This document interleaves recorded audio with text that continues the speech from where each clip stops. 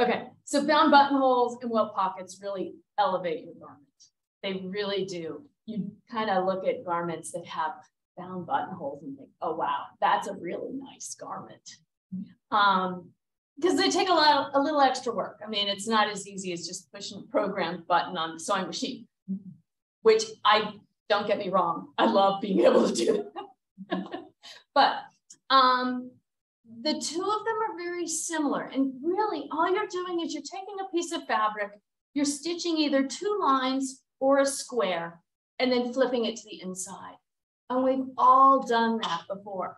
But there's a lot of little tricks, and there's a lot of steps. And so if you can get all those steps and those little tricks mastered, it's really pretty easy to do. So because these things are all the same, there's a couple things you always want to do. Always want to interface, fusible interface the back, from the back on the front of your garment where you're going to apply these pieces. You always want to interface your welts unless you're doing them on the bias and you need it on the bias to curve, because you can do curved bound double welt pockets. And so if you're going to do a curve, you need the welt to be able to curve, and that's a bias piece. You really only need on your garment to mark the 2 ends, straight line and the 2 ends. And that's really all you need to do. So if you've got that marked, you are set to go. The trick I have found that has made making these, to me, easy to do is learning from Kenneth to reduce your stitch length. So when you start sewing a bound buttonhole or a welt pocket, in the corners, you want your stitch length to be about 0.5. That's incredibly small, right? So you do a 0.5. You can go a little ways, increase it to a 0.9. In the middle, do a 1.5, 0.9, and a 0.5. So you want incredibly small stitches. Do not back stitch. There's a couple reasons why, which I'll get into, remind me of it, that will help you. When you're doing that 0.5, you don't need to back stitch, because it is basically kind of, each stitch is locking in place. And that's helping it not to fray, because you've done that very small stitching, okay? So keep those things in mind as we go through this. There's a couple different ways of doing them. All of them are great. They each have their different purpose as it relates to what the garment is or what the fabric is that you're using. If it's lightweight, if it's wool, you know, if it steams well, if it's a natural fiber. And so that can influence the way you do it. But one of the easiest ways to do it is with the one-piece method. And this is for a bound buttonhole or a welt pocket application. This is the right side of your fabric. And this is the wrong side. On the wrong side, you've applied your fusible, I hope this makes sense, your fusible interfacing. Apply it in a circle and pink the edges. And when you pink the edges and you have curved edges and you fuse it to a garment, it doesn't show through to the opposite side. You don't see this rigid line for where the fusible changes the drape of the fabric, okay? So these pants, this is a very thin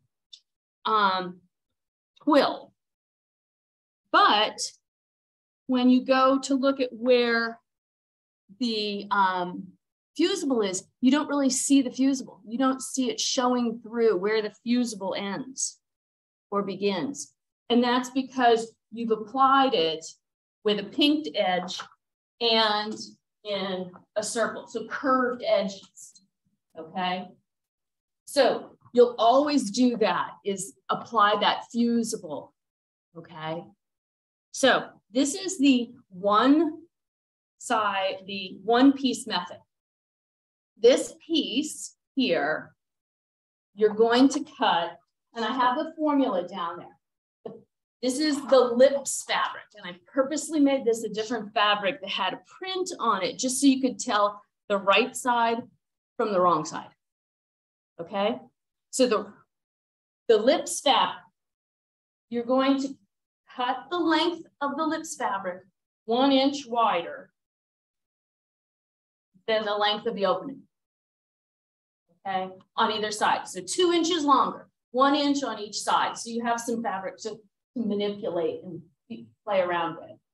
And then your lip is the distance from the center line to the stitching. That's what we call the distance of the lip. So from the center line to the edge of the stitch. So it's that times, what did I say here? 12. Because we're going to do a lot of folding. So just bear with me here. So you're going to apply the right side of the welt fabric, and you would have fusible on here as well, okay? I didn't want to, it's easier for me not to have that now. Put this on top, and now you're going to stitch. And you're going to stitch with a 0.5 stitch length coming out to here, 0.9 stitch length, 1.5, 0.9, and then 0.5. Pivot, turn, and do the same. And you can keep this as a 0.5 going all the way up, or a 0.9 going all the way up, and a 0.5 in your corners. Okay, so you're going to get this stitch. And when you overlap at the end, do not backstitch. Okay, so it'll be locked in. Now we're going to cut. And this is the nervous part. This was the nervous part for me until I realized I can't rip out 0.5 stitch length. So there's no need to be nervous with the cutting because you've already committed the hard part. You finished the hard part. So now what we're going to do is we're going to cut on the cutting line down the center to the Y's at the end. Okay. And this can be a little nerve-wracking, I guess, but it really shouldn't be. The real crux to this whole thing, and it doesn't matter how pretty your cutting is, because my cutting is not pretty at all, is cutting into the corners. If you do not cut far enough into those corners, that is what's going to ruin or make your pockets look homemade or not well done, is because you haven't cut far enough into the corners. Okay, so you cut all the way up to the cutting line, but not through it. Okay, so here's where, this is why I'm going to tell you don't backstitch. One of the reasons why.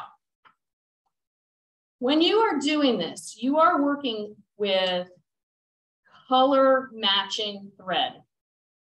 So if I'm working on a black garment, I'm going to be using black thread. If I'm white, whatever. It is really, really difficult to see black on black. And so if you have kept your thread tails long, like this, and you have not backstitched, you can see the thread tails. You can hold a thread tail and you can aim for that thread tail and see where the end of the line is. And that makes it a heck of a lot easier. So that's just one reason to keep those thread tails long. Okay, but so what we've done is I've cut, and you can see I've cut into my corners through both sides of the fabric. Okay, now I'm going to take my fabric and we're going to push all this through to the other side. pull it through to the back. Now, it was a lot easier to manipulate this cardboard and make things bigger in order to demonstrate, but it might not be as pretty in the end. But what I can do, and what I'm doing here, is I'm folding it in and I'm folding on my stitching line, which would be just like pressing.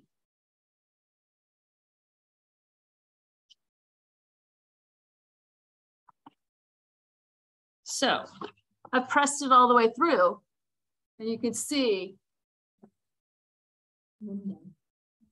just like you would assume. You sewed a square, you cut it out, and you turn it all to the inside, right? So this is your right side. This is the right side of your garment again, okay? And as I say, this is what you've got, right? Now, what makes this kind of cool is I'm going to take this fabric, this side of the lip, and I'm going to fold it down and then fold it back up to the halfway point of that opening. And now there's my first lip. Aha. Okay. Yep. And then I'm going to do the same on the other side, fold it up to meet the other fabric, fold it back down, and there's my two lips. And that's why it needs to be interfaced so it'll be crisp enough? It'll be crisp enough, but also you're not going to get fraying. It's going to give you some stability for working with it, but you really want that. And when you're talking a bound buttonhole, it's going to get a lot of wear and tear. So it's going to give it a lot more strength. Same thing goes for your pockets, which can really stretch out. Like we were talking about with the jackets, where we put our hands in our pockets and we let them hang, you know? Mm-hmm. And this can, there's nothing like having a pocket that hangs down because it's got no interfacing here to keep it with some body so that it has good wear and tear. So there we go. There is our first welt pocket. And this is the same technique for a bound buttonhole. So we have now formed this, right? Well, we're not done yet. Now what we need to do is we need to secure the ends. Okay? So here's our buttonhole or welt pocket. This is our one-piece method. And securing the ends is something you're going to do with every one of these techniques. From the wrong side, you're going to, okay, let's do it from this side. From the right side, fold back the fabric. And what you see here is a triangle. That was the part of the Y that you cut. And you have your two lips. So there's my two lips, edges, and my triangle. Okay, you see that? And now, using a zipper foot on your machine so that you can get right in there, you're going to stitch from here straight up that stitching line onto the other side. And you can go back and forth over that a couple times, but you want to be right on that stitching line, going from the bottom up and secure it here. So this is nicely tacked down. Okay, so now that's secured right there. And you're going to do the same thing on the other side. Of course, there's the other triangle and my two lips, and you're going to secure the ends on that side as well. Okay, so now you have secured your ends and that is ready to go. That is your bound buttonhole or your double welt pocket. So that's what we have on this coat. all the way down the front. So you can see bound buttonholes all the way down the front. Okay, well, that's great because that was the front, but it's not the back. And now you got to do the back. Okay, so when you're making a garment, one of the very first things you do when making your coat is make the bound buttonholes. You make them on the front piece before you've basically done anything else. Okay, there's a couple of great things about that. And the way I tricked myself into doing it was to buy enough fabric that I knew if I screwed up, I could recut the front and do it some other way. But it was a way to build my confidence in what I was doing, is to have enough extra fabric I knew I could recover. Okay. So if you've now done the fronts of your buttonholes, you're set. You know your garment's going to be perfect. You can finish the whole construction and you don't have to worry about a thing because the hard part's done. What you are now going to do is you're going to wait until you've applied your facings. And when you have applied your facing, so this piece here would be solid and it's going to fold back. And what you're going to do is from the front side,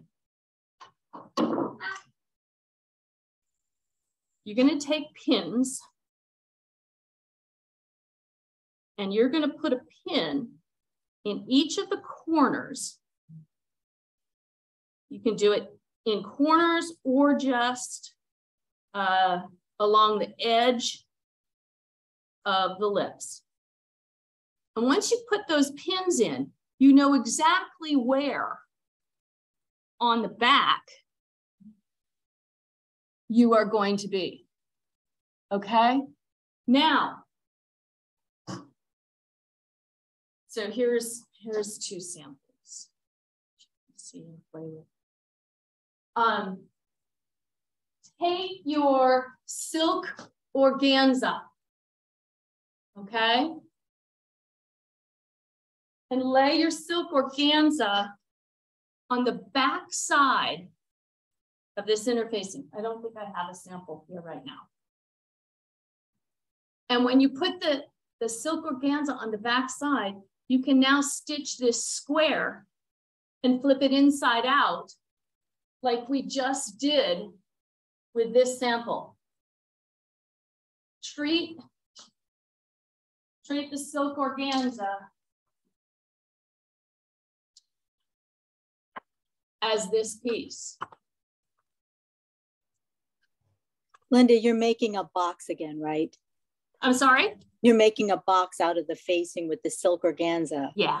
Okay, cool. Yeah. So this is now your silk organza. You had marked where the corners of the bound buttonhole were. Stitch your square, flip it all to the inside, just like you did with the front. And now this square will line up perfectly with the back of the bound buttonhole. And then you just slip stitch it in place. Okay, so remember the coat, the pieces that I had last month, the inside of this coat. This is the coat that I'm making for my daughter-in-law. And on the collar here, you can see, put a bound buttonhole. And on the inside, it looks the same because I used the silk organza and I just duplicated the square and then slip stitched it in place.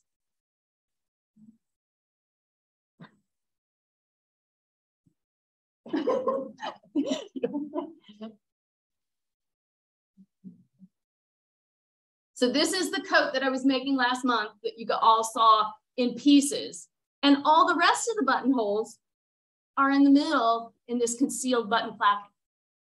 But this one needed to be front and center. And you know, you're going to be wearing this open half the time, right? So you're going to see this. So it had to look good. And so what I did is the whole coat, I put the bound buttonhole in the collar before it ever went onto the coat. So it was just this little piece of fabric here, put it in. And then when I went to apply the facing, I had it lined up. I stitched the top here. I could flip it down on the inside, mark with pins from the front where it lined up, put my silk organza on the back side and stitch my window, and then slip stitch it in place. Okay? So, funny story. I showed my son the coat. He came over and I showed him the coat. And he was like, oh, Emily will be so excited. And I showed him the inside. I'm like, Brian, see, this matches the silk scarf I made her. And there's her monogram. I put a little pocket here so she could put her scarf. He said, that's all well and good, Mom, but that's not her monogram. She dropped her last name and kept her middle name. So her middle initial is not her last name initial. Oh my goodness. Oh, holy smokes. Oh, hey, what are you gonna do? I'd have her change her name. Yeah. Yep. So, yeah, it is what it is. Yep. But so this was part of my show and tell from this month as I finished up this jacket. And then this is the wool coat that you'd seen before. It had no lining, so it got its lining. That's my show and tell also for this month. But this, again, this is the double welt pocket. Now, here's one of the things is make it a different color, which is really lovely, and it's nice. Now, let's talk about the pocket bag, making a pocket bag for the pocket, okay? When you see through here, what do you want to see? Here, I want to see black, okay? One of the first coats I made, I did this lovely coat. I wear this all the time, actually. But what do you see? Purple. Oh, nice little pop of color. Yeah. But not really where you're going. Right. What you need is a facing at the top of your pocket bag. So if this piece here, the back of the pocket, had a facing to it, I wouldn't have had this issue. But boy, I don't like that. But this is why you apply a pocket facing. So,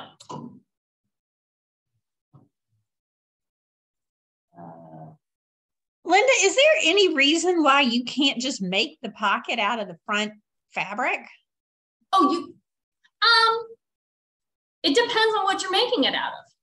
If I was doing the pocket bag out of this, it would be really bulky, you know, because you'd be adding 2 to 3 more layers of this heavy tweed, right? I gotcha. This one, remember, I used the Kashi interfacing, which is satin-backed flannel. So it's really, really warm. So I put that in the pockets, and it's going to make the pockets really warm for your hands. Yes. So that would be, you know, one of the reasons. I mean, if you were making it out of something else that you liked, I mean, We want to like if it were like gabardine or something. I'm sorry? About like gabardine. Would that be too thick or? It might be. I personally, I love the feel of the Bemberg or the silk charmeuse. In this one I made, this is silk charmeuse. And boy, I love the feel of that on the inside. However, okay, so here's my silk charmeuse that I did. Yeah. For the chest pocket, I forgot, and I sewed it on the wrong way. So the shiny, soft side of the upper welt pocket bag is inverted. Yeah. But I don't really put my hands in there, so not a worry. But you're right. I mean, pockets get a lot of wear and tear. And that's part of the hard part. So they tend to give out. In men's dress pants, there's a special fabric pocketing. And it tends to be stronger, but it's thin and it's like a lightweight, it's not even a cotton. But I gotta say, in these pants, I thought I'd be okay using this quilting cotton. It's really pretty stiff and pretty thick compared to regular pocketing in men's pants. And it's done a couple of techniques that I haven't liked because it has added bulk to it. And you really kind of want to think about making sure that you reduce bulk. And bulk is the real issue with these things because you are getting into a lot of folds in here. And you want those folds to kind of disappear. You don't want them to stand out and be too obvious. Kenneth King has a technique with his bound buttonholes where he puts an extra layer in the middle of that with a grosgrain ribbon. So now you've added that grosgrain ribbon in there as well. It gives you confidence in the size of your welts as you're making it, your lips. But I found in the end, I didn't like it as much because of the bulk that it added. I liked removing the bulk and feeling like this was a lot thinner, you know. Okay, pocket bags.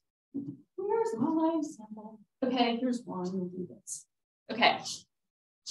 So here is a double welt pocket. Check. Okay. So there we've got that. And what we're going to do, oh, I seem to be missing a couple pieces. No, okay. I'll tell you what, we're going to skip pocket bags until we get to the end. We did the single one piece bound buttonhole and double welt pocket. Now we're going to do the two-piece method. And the two-piece method uses two lips. So here's one, right here, the other. And so you've merely cut two pieces of fabric and interface them. And then basted along the stitching line.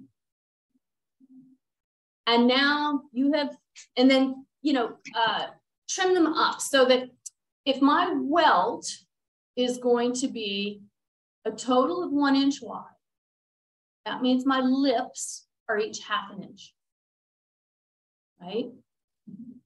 So these cut lips have to be a 1/2 inch, a 1/2 inch, a 1/2 inch, and a 1/2 inch, 2 inches wide. Linda, where's the fold on the lips? Is it on the top or the bottom? It's on the top.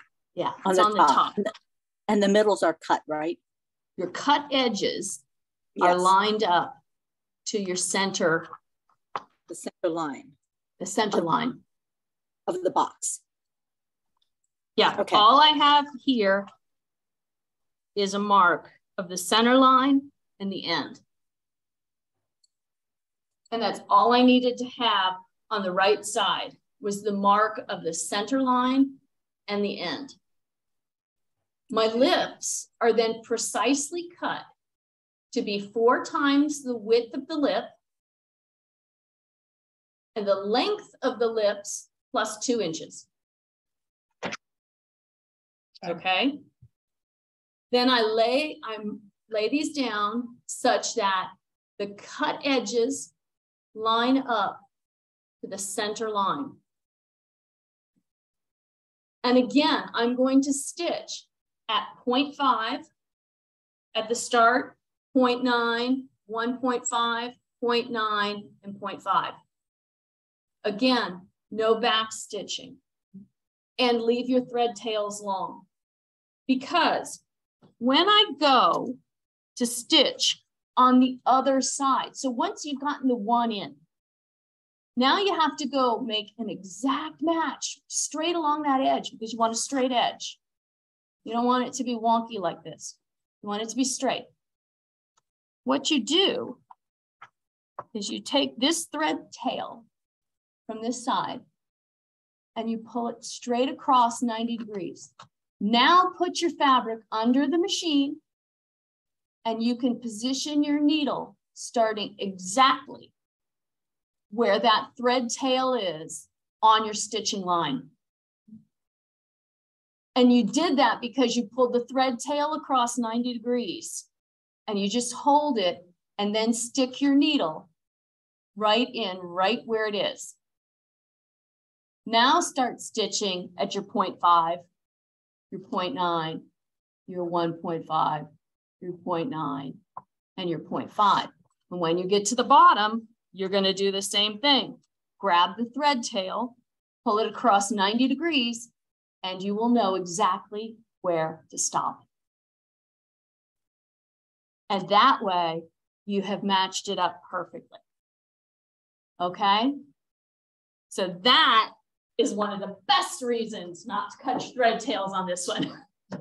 So now, again, this is what it looks like from the wrong side. Because we stitch this on the right side, and you can see we have our interfacing. And remember, if you're doing this black on black, and then you have black interfacing and then black thread, it's hard to see all this. At least my old eyes don't see it all as well. And so having that thread tail makes it so much easier for me to see things. So now we are going to cut again, down the center line.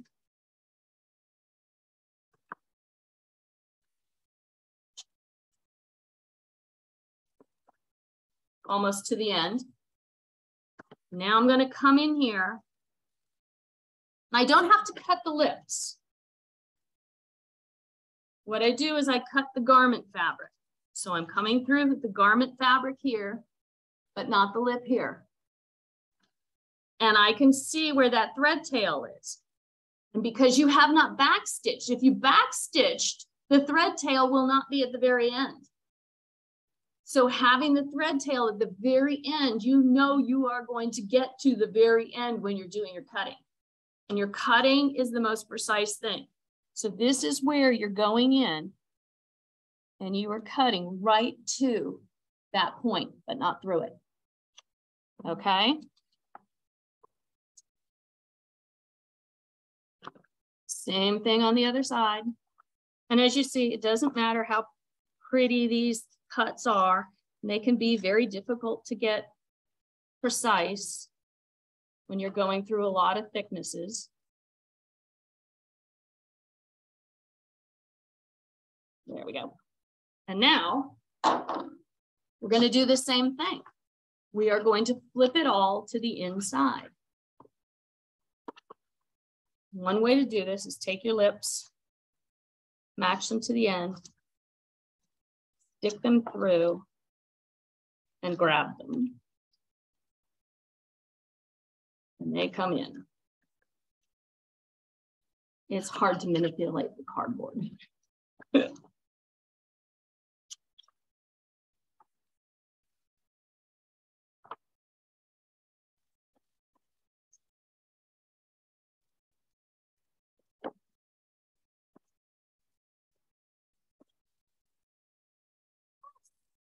Come back here.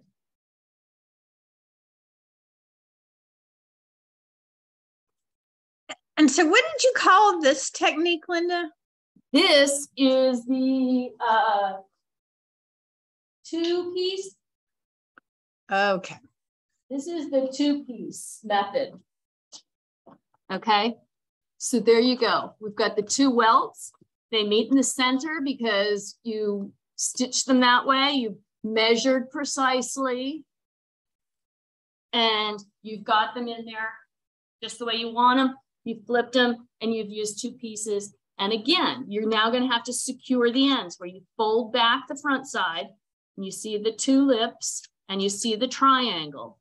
And now you're going to secure using your zipper foot on your machine by stitching from the top down that stitching line straight to, and there's not a stitching line here now because you can stitch across the end, but you're going to stitch right across. Get that point right there and get that point right there. And make sure that you have stitched those down. Okay, and so that's how you're going to secure your ends down here. Linda, is there a reason why you would choose this method over the other method? Is there an advantage to this method? No. No, okay. Because it seems harder to me actually, but.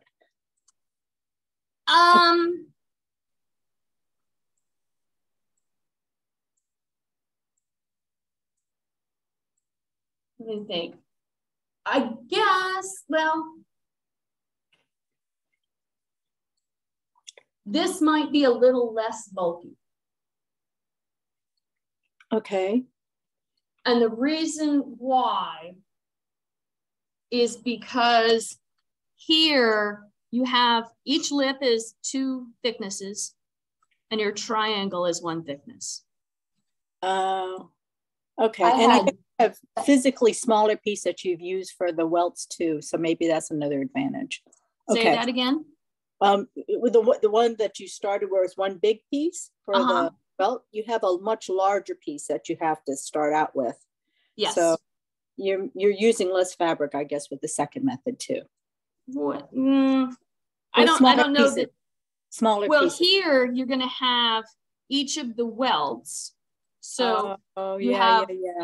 And the 2 pieces here and 2 pieces here, but you have this extra layer that's right there, plus the triangle. So you have 1 extra layer of fabric. I had tried, so I had a faux fur pony type fabric, and I wanted to have black leather look. It was pleather. And so I used double welts and the 2 welts instead of a single one because it would have been too bulky to turn a big piece of leather fabric when all I really wanted was the lip edges to be that black. Ultimately, it did not work. It was a water. I ended up, but you learn these things. Yeah.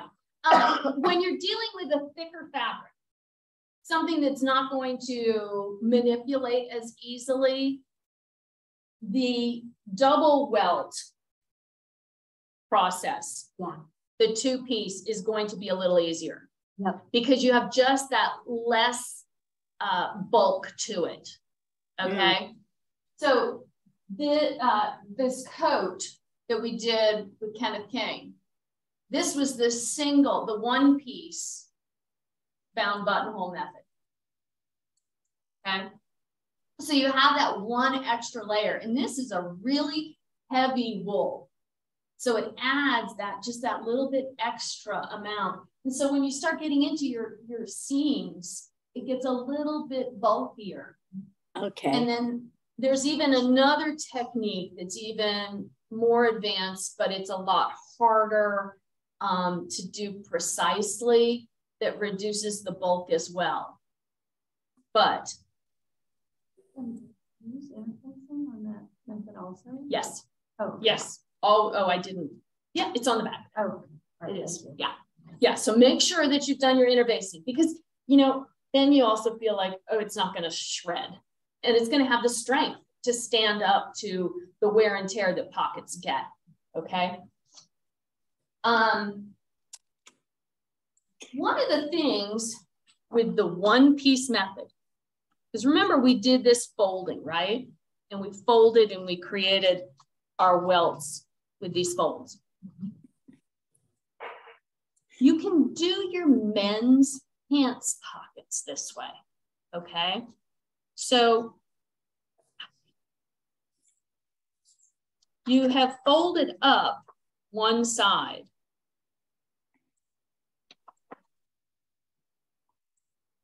So we come back to, this is the inside. We stitched our square, and here's the, now you're seeing the right side. Take this welt and fold it the entire length of the square. And now there's your welt. And this is what you'll see, especially on your back pockets. So men's pocket. This is also the closet core, the Sasha trouser.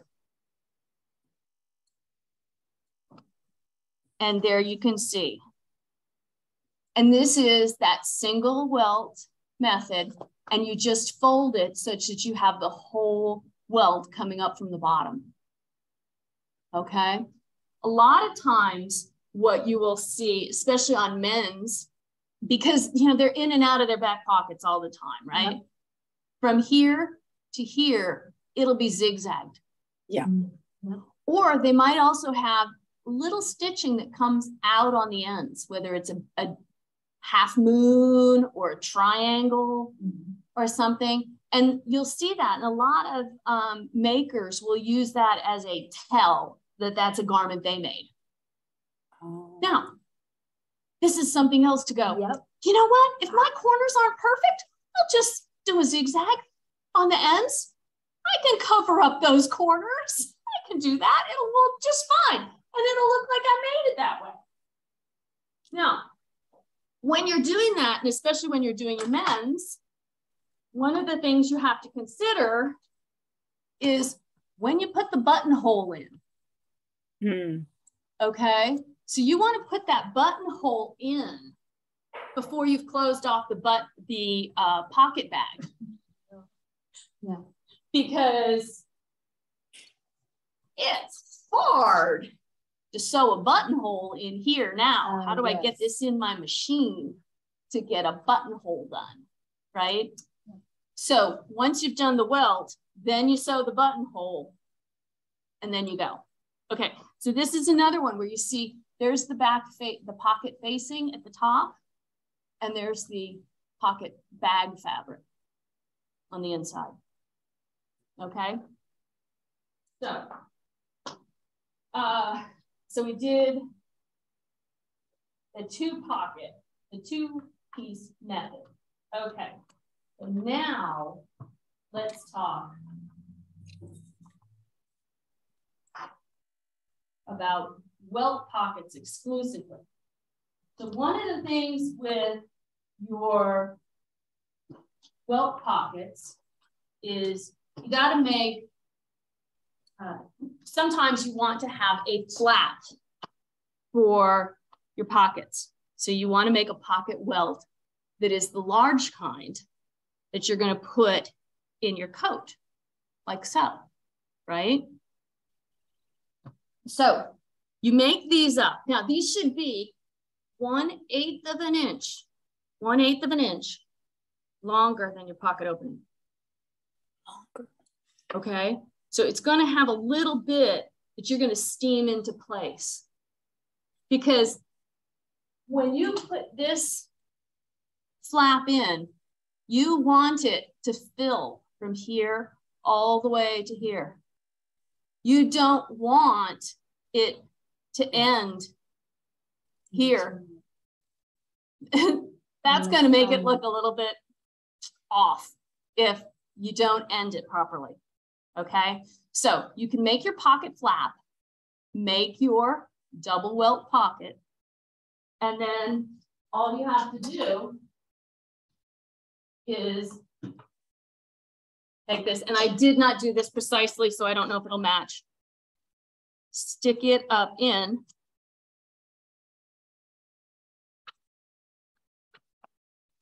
And now there's my that flap. Yeah. It's a little longer. You can actually see it. And it would go in, okay? Now, what you're gonna do is from the back side, you're gonna insert it. And now you're going to fold it down and you are just going to stitch right along that stitch line that you already had.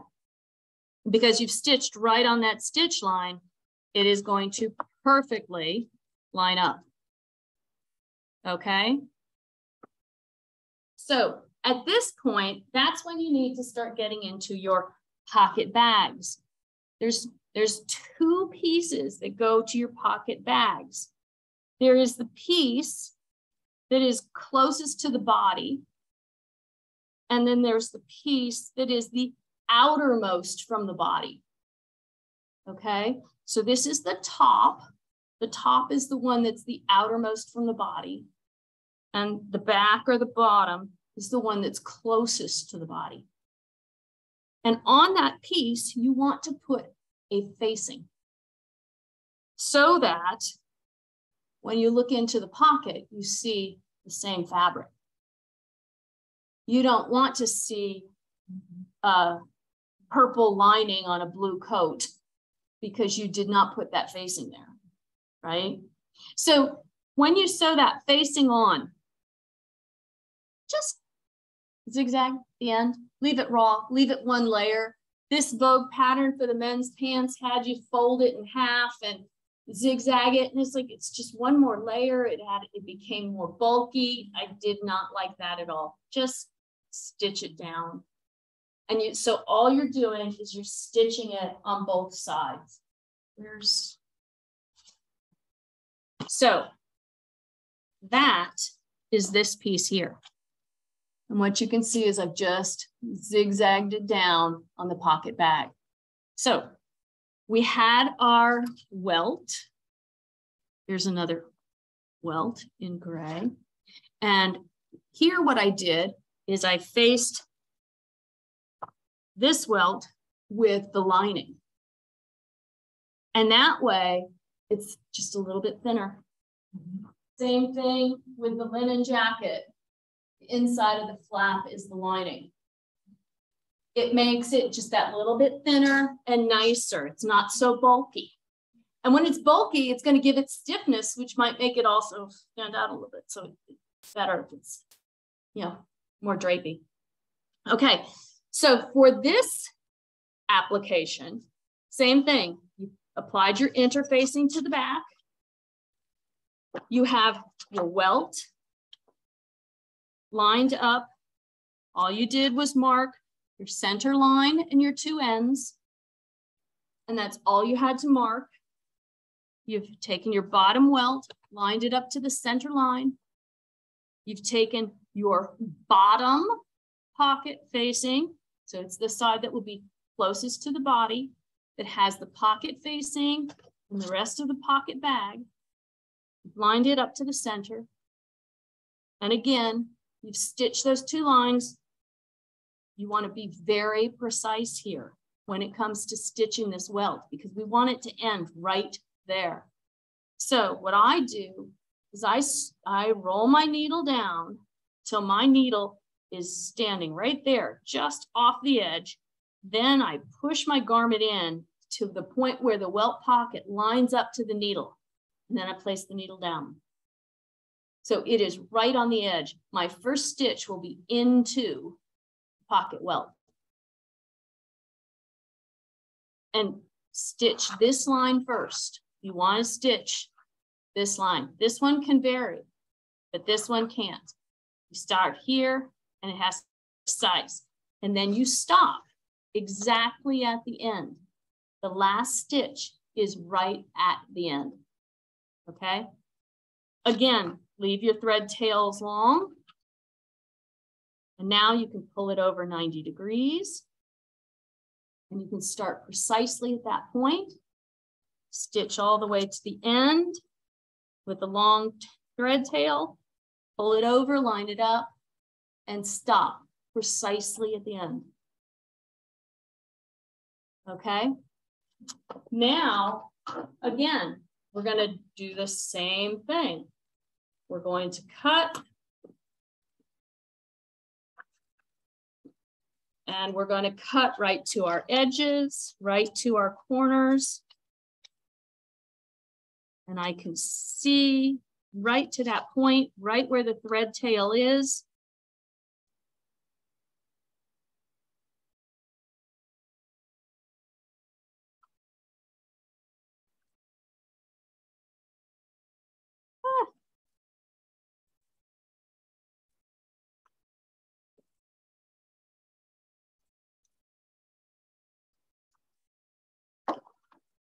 And now when I flip,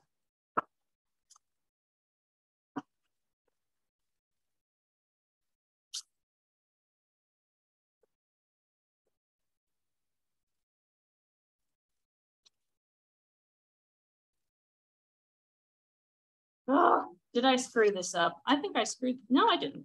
Nope. I got it. As I say, these get very confusing.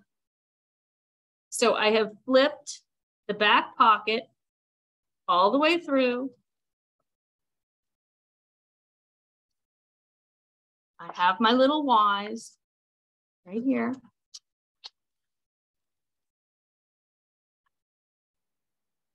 And I flip this up, but from the front, now I have the top of my pocket welt. Inside, there's the back of my pocket. On the back side, here's the back of my pocket. Here's my triangles. And my welt standing up on the front, and the seam is pressed down on the back. Now, I'm going to take the top pocket bag and I'm going to line it up such that the ends line up with the cut edge of that pocket. I'm going to stitch right on top of the stitching line, right there. I'm going to use pins to simulate that.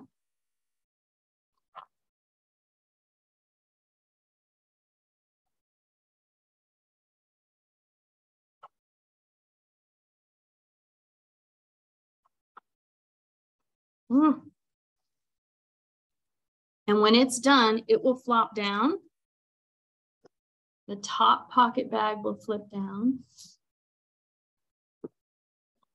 I have the same thing from the front. Here's my pocket welt.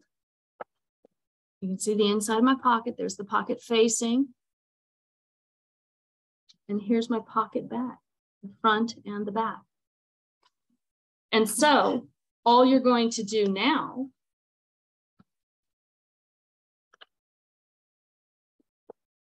is you have this all lined up, right? Fold back. And here you go. You've got your triangle and your pocket bag. And now you're going to stitch the triangle all the way down around your pocket bag, back up and on the other side. Or just secure these first and then go do your pocket bag. And it doesn't matter if these don't line up precisely. Trim them up, stitch it and then trim it. Who cares? It's on the inside. You're never going to see it. Okay, now, sometimes what you will have is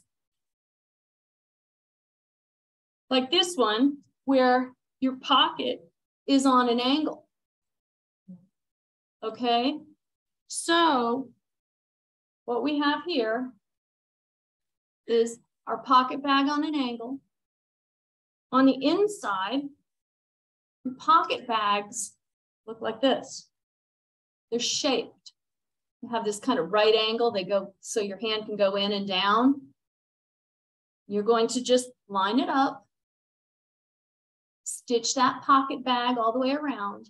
And then remember, you want to put in a pocket stay. Because if you don't put that pocket stay in, this pocket is just going to hang down like this. And it's never going to be comfortable in your coat. You're always going to struggle to get your hand in initially. So make sure that after you have done that, you have your pocket stay. The pocket stay can be out of cotton. It can be out of silk organza, and stitch it just into the seam line and to a securing seam. So that seam, a stable seam, it could be the side seam, it could be up into the armhole. If you had some other designer seam somewhere, you could put it in, but typically it would be into the armhole or into the side, depending on where you need to put that, okay? For this one right here, it would be into the center front seam because this is where the pocket would go,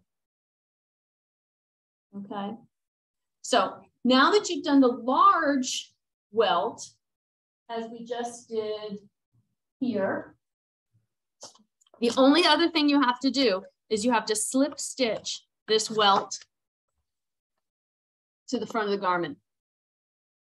You just slip stitch it up and have it stand in place, okay? Now, what can happen is if you're doing a thick fabric, like your coats, if you have done a square welt, it's square. Now you've seamed this side and you've flipped it. You have 4 layers of fabric on the sides of that welt, which is really bulky. It is really bulky, okay? So what you want to do is the origami method of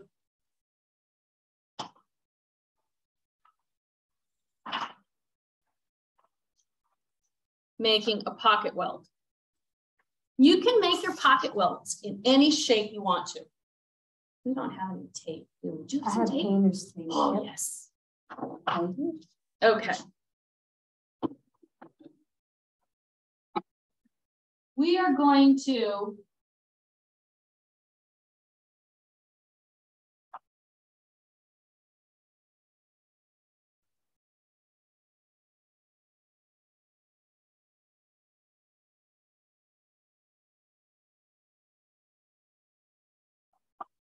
have a pocket welt that is shaped like so. Okay, so it's not perfectly square. So what you want to do is you want to take the shape of the pocket welt, of the actual welt, no seam allowances included. And then you want to take tape, and we are going to tape closed those 2 ends. So remember, this was our welt, this was our opening, this was the folded edge.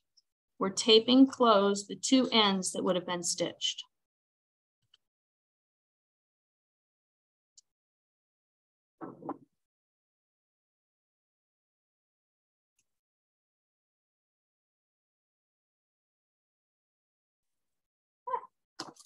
Okay, so remember, here we are. And we've just taped it closed. Now we're going to take this piece. We're going to take the back side of this welt, and we're going to cut from the cut edge to the corners.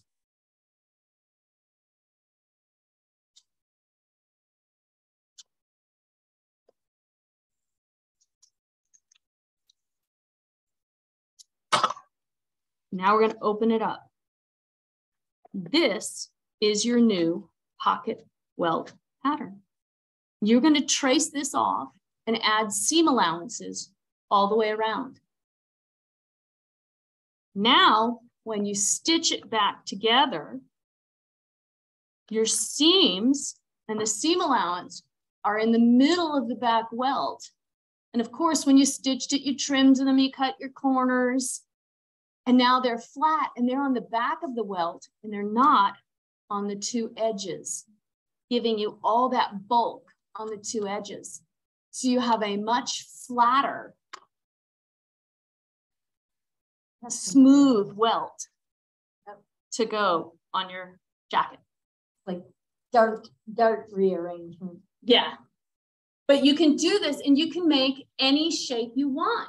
I mean, like the parentheses look, you know, cowboy look, you could make a welt in a cowboy look.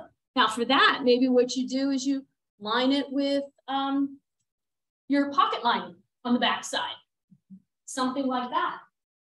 Okay, so we went over this a little bit. I just did a silk organza lecture.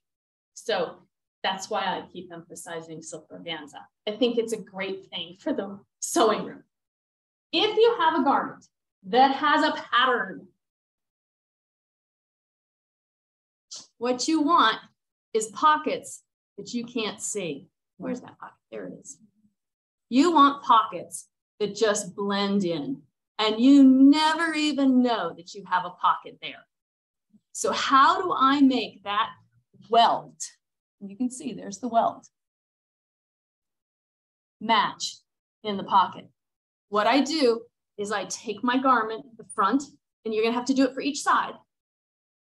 Lay it out. Take your silk organza, lay it on top of the pattern. You can trace out. Here's a sample. And what I have done is I've basted in a color where that pocket would be. You see the basting right there? Now I take my silk organza and I lay it right on top of exactly where that is. And I use a pencil and I trace the pattern of what's on the fabric onto the silk organza. Now I take this piece of silk organza and I go back to the fabric that I'm going to be cutting out of, my scrap, where I'm going to cut my welt out of. And I line this up. And what I do is not the right side, and I always label it with an R, as you can tell an R, right side, wrong side. If it doesn't read, it's wrong. Take the R and put it on the reverse side. Line it up to the reverse side of the fabric. Find where the pattern matches up. So look all over and finally get that matched up exactly where you want it. Baste it in place. Now you've got it exactly basted and you know you've got exactly the right thing because the right side of the organza is going to be laid out to the right side of the fabric. Make sense? So you baste it in place. Now that it's basted in place, you can cut out that pocket welt. You can stitch it, leave the silk organza in there because it's going to be a stabilizer and it's got no thickness, but it perfectly lays out. And now you have pocket welts that perfectly line up. And you match up all your flowers and everything. And again, there's the pocket facing. Always do pocket facing.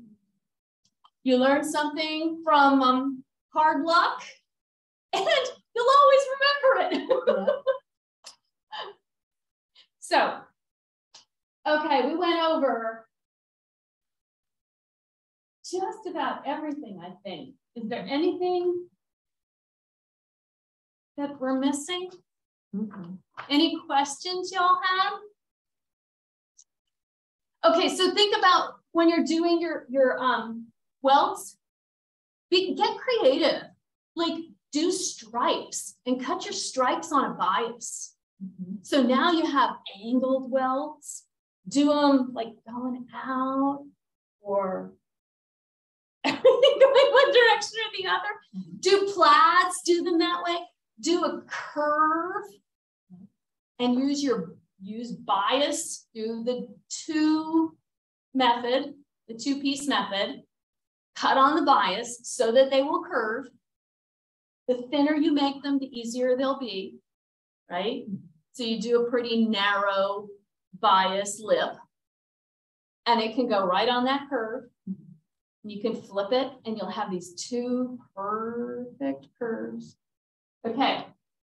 So the only other thing is really fun. You can make your welt pockets out of any shape, really. Yep. So That's just awesome. Amazing. And all I did for this, all I did was basically cut my shape, trace my shape onto lining, could have been silk or organza, stitch the outline, turn it so I had a window, and then I made 2 large welts to just go on the back. And I think that would be fun to have as a pocket. Yep.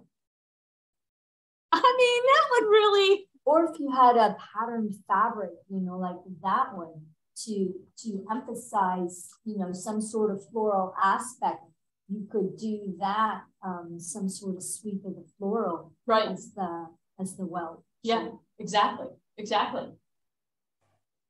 could have the chest, make it smaller, make it chest. Yep. For breast cancer. Yep. Or something.